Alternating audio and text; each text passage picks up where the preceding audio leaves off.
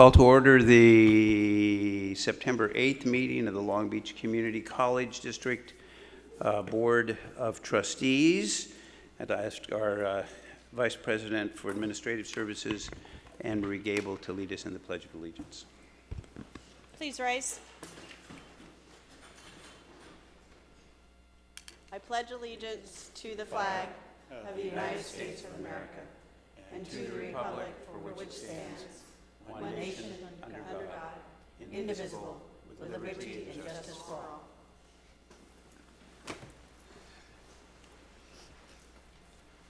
Madam Secretary, can we have the roll call? Irma Archuleta. Here. Virginia Baxter. Here. Jeff Kellogg. Here. Doug Otto. Here. And Sunny Zia. Here.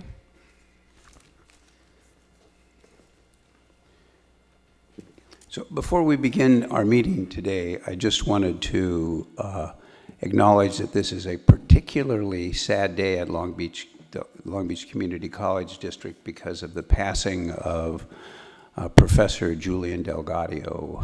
It was sudden. He was teaching classes at the time, not literally when he died, but this semester. And Julian was a beloved member of the Long Beach Community College District, and there was a service out at Rose Hill Memorial Park this afternoon. Many of us attended, and it's pretty hard to shake the feelings that go along with someone who you're close to who's literally delivering services passing at the beginning of a semester. Students are being accommodated and taken care of, but I think almost all of us have been thinking about this since the moment that it happened, and it's been pretty draining. So what we've done is moved our closed session, which ordinarily precedes our open session, until after the open session. So we'll be adjourning after the end of the open session to a closed session. And then after that, there's another service led by his wife that many of us are going to try and attend. So we're going to try and get through this as quickly as possible, giving everybody an opportunity to say anything that they want to. So with that, agenda item 1.4, approval of minutes of the August 25th regular meeting of the Board of Trustees. I would first ask if there are any additions or corrections. If not, I would entertain a motion to approve. So moved. Second. Moved by Trustee Zia, seconded by Trustee Baxter. Madam Secretary, will you call the roll? Irma Archuleta. Aye. Virginia Baxter. Aye. Jeff Kellogg. Aye. Doug Otto. Aye. And Sunny Zia. Aye. Agenda item 1.5, introductions and special announcements. I have one, and that is that I see in our audience a member of the California Board of Governors, Dr. Debbie Malumed, who is, I think this is your first meeting, at least in a very long time, so welcome, and thanks for coming, Mr. President. Well, I know we will be introducing her later, but we have a former board member of the Long Beach Community College District, Ms. Pat Laughlin, is here.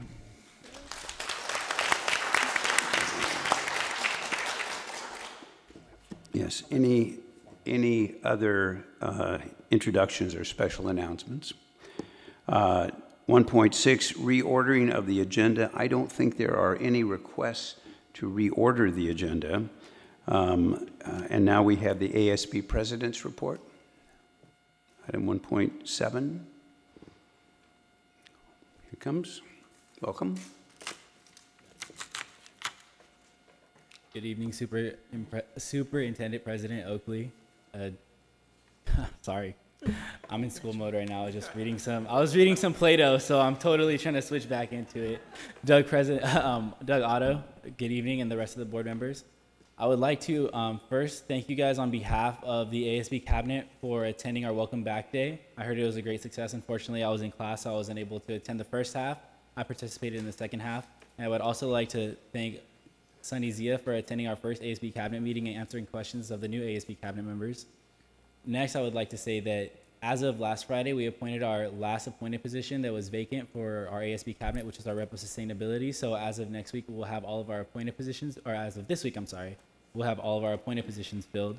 And we also acquired our PCC and our LAC cultural affairs chairs within this past week. So we are almost at a complete cabinet. All we are missing is the Club Senate presidents. With that being said, this Friday we will be having our ASB cabinet meeting at the Pacific Coast campus at 8 a.m. and we will be discussing campus safety. We'll also be discussing the Barnes & Noble grant for the LAC campus, which will be used to purchase tangible items for the student body. And we also approved the 2015-2016 ASB budget for this year. Thank you. Thank you so much for that excellent report. Agenda item 1.8, the public hearing on the proposed budget of the district of the year ending June 30th, 2016. This is a time set aside for the public to express its views on the 2015-2016 budget. Is there anyone who wants to make any comments? Going once, going twice. Having heard no responses, I now declare the public hearing closed, and we will move on, and the budget will be considered later.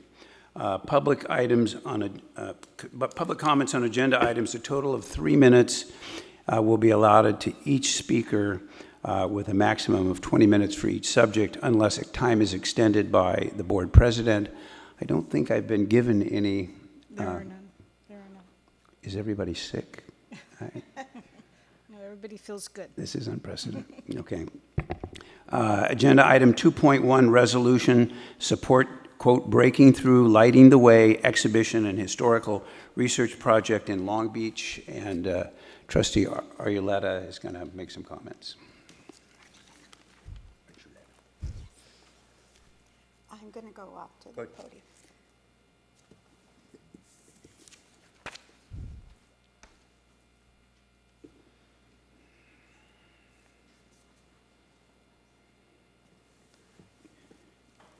Good afternoon, everyone, and welcome guests. I have this afternoon the distinct pleasure of presenting this special resolution on behalf of Long Beach City and on behalf of my colleagues.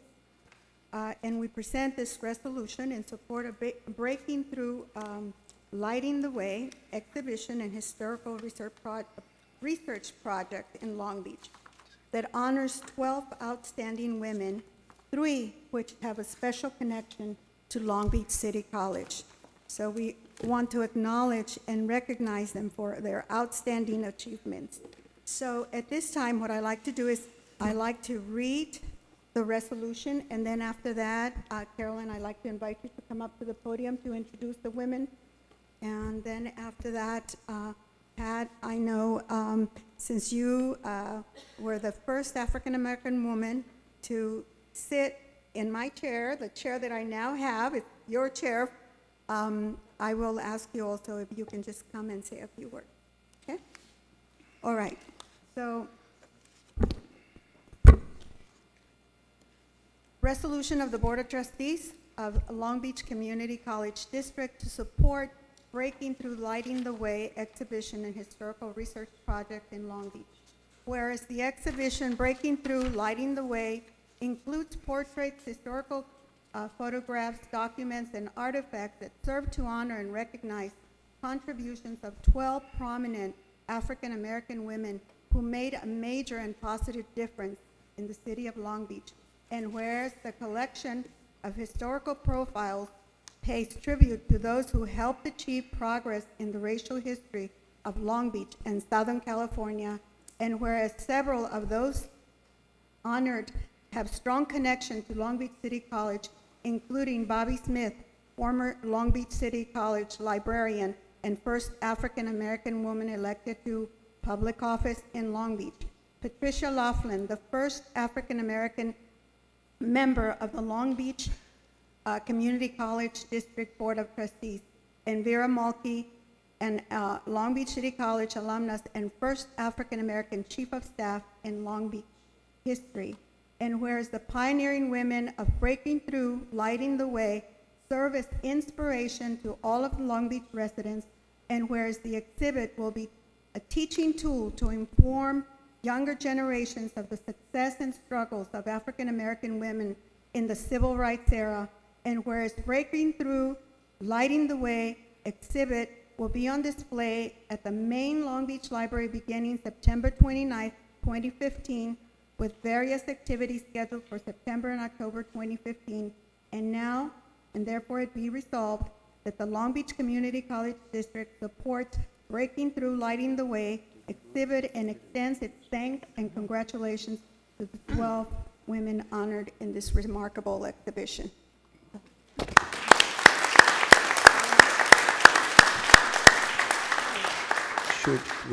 Would you allow me to entertain a motion to approve this resolution in a second?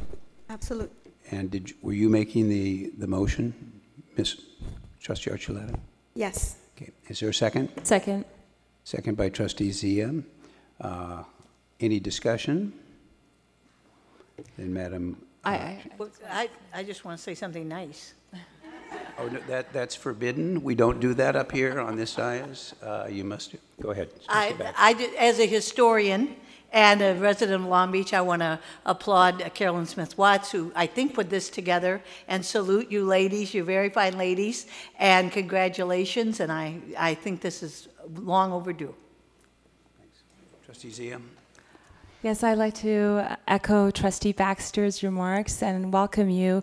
I think we missed a special introduction of Mother Doris, who's here tonight as well. So thank you for being here. It's just such an honor. I hope to be following your footsteps, ladies. And we have a long way to go, and I hope we can do meaningful, have more meaningful resolutions such as this one, and do more in this regard to support our African American students and beyond. So thank you so much for the hard work and for paving the way for us.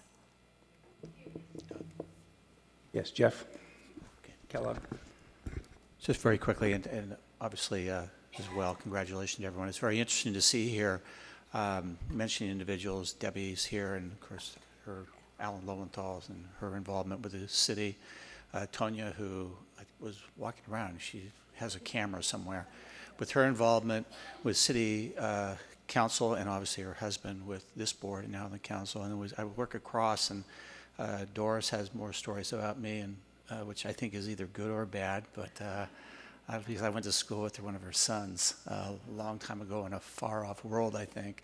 But great memories of all these individuals, and the fact is they have made such a tremendous contribution to the city of Long Beach in their own way, and making the city a better place. And so I'm very proud, obviously, to support the resolution, but also to see a lot of friends in the audience who have meant a lot to me during my years in the city, and also having the opportunity to serve with some of these wonderful people over the course of my career. And we have some great memories, very positive, and not to just tell war stories here like an old football player, but all good stories. The only thing that I probably would question is, Pat, when you talk about when you used to sit in this chair, you weren't sitting in these chairs. These are comfortable.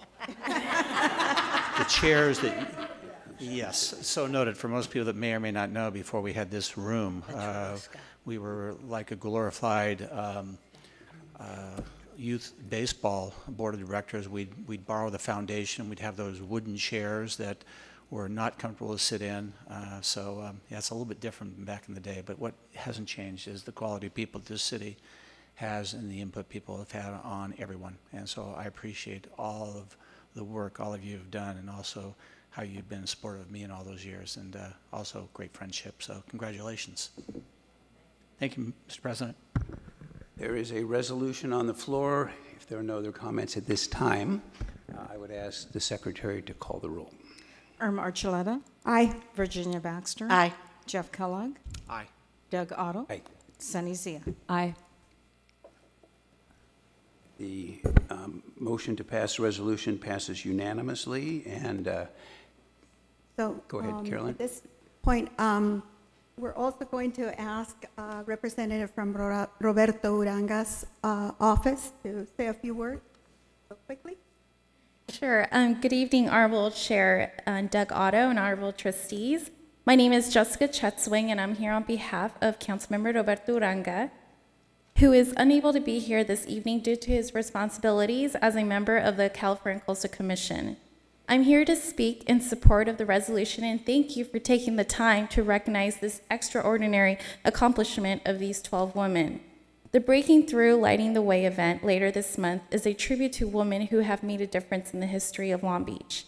Women like Bobby Smith, Patricia Loughlin, Vera Moakley, all have shaped the history of Long Beach City College. We will be honoring these women at our council meeting in a couple of weeks, but as a council member and a formal member of the board, he wanted to take the time to thank you all for personally for recognizing this event.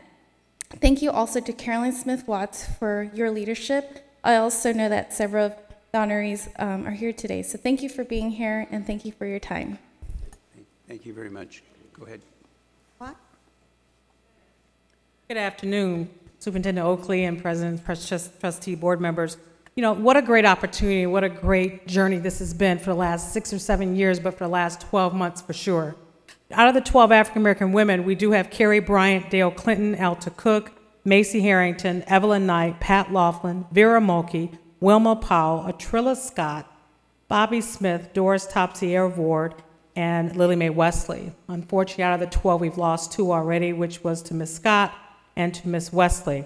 But we're very fortunate to still have 10 with us, and we're excited of the fact that the 6 or 5 that are with us today, we have Alta Cook, who actually was instructor here at City College, so she taught here many years ago. Of course, our former first African-American Harbor Commissioner, Doris Topsy-Ward, and former Vice Mayor of the City of Long Beach, Pat Laughlin, who you know, and Evelyn Knight is a phenomenal, has trailblazed through Martin Luther King, marched with him, and the work that she's done in this city has been phenomenal. And our own Vera Mulkey, who did graduate from City College as an alumnus. But more importantly, just to remember, the history that they bring to this city is 711 years they've contributed to this city. They have traveled 19,655 miles from 7 states, and collectively 230 years of educational of their career. So the journey that they have been able to embark on us in reference to open up their homes and share of their personal artifacts, their personal stories, is nothing but for us to fall afresh upon the information that they share.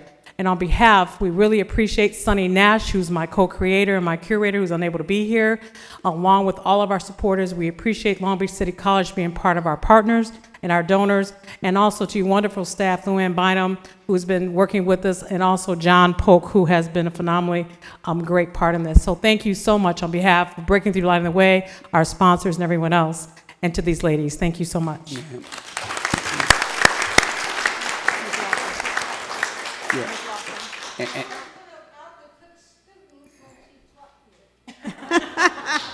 Yeah. Pat, Mr. Laughlin, can you?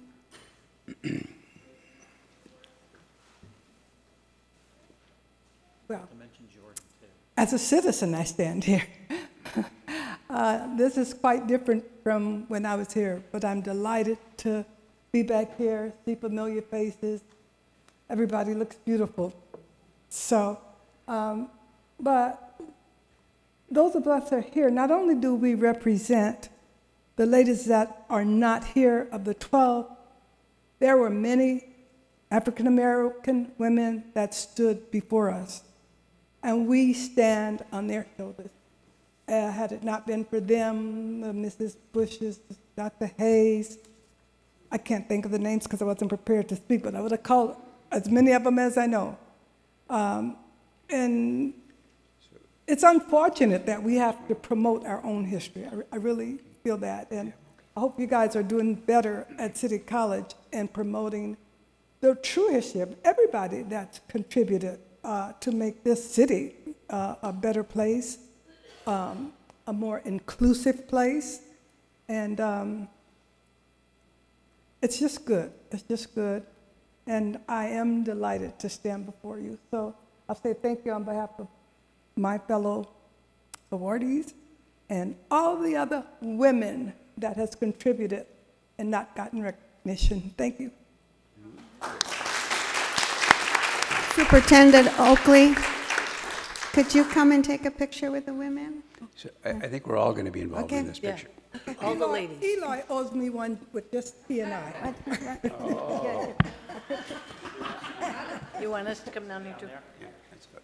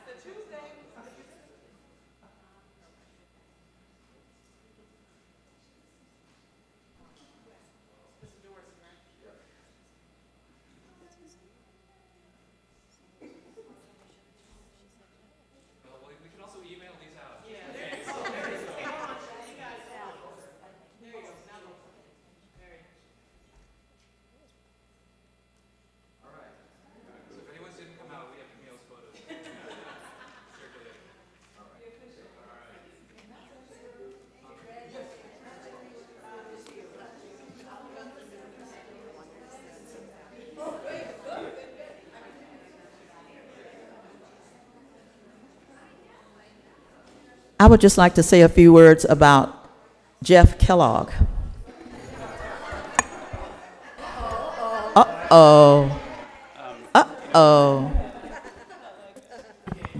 You know, at the risk of invoking your former profession, Mother Doris, I have to tell Mr. Kellogg that he has a right to remain silent, that anything he says can, will, and of course, certainly will be used against him. And yes, sir. Yes, sir.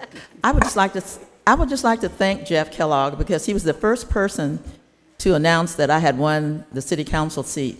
He was with me the night I won, and Pam, his wife, started having pains. So he took her home and came back to be with me, and then he went in a phone booth and came out and said, "We now have a new city council person." Jeff, I want to thank you. Thank you, Doris.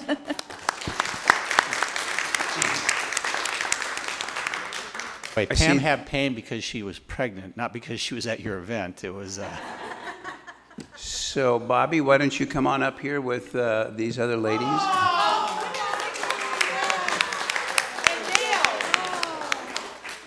What about perfect timing?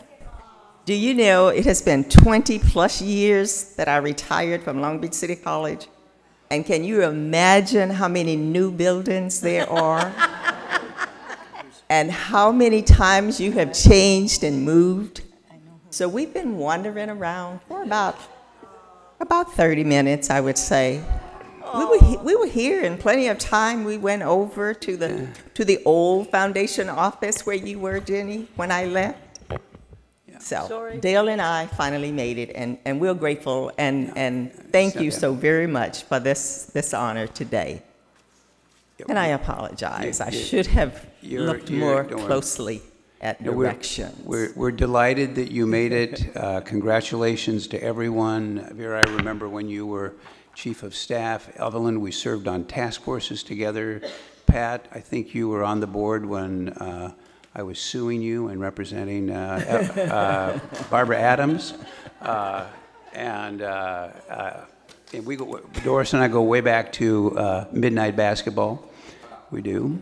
And Ms. Cook, Alta Cook, you were the principal first at Hill when I first met you before you went on to Jordan. And it's a great legacy in Long Beach, and congratulations to all of you. We're looking forward to the exhibition. Bob, thank you. Everybody.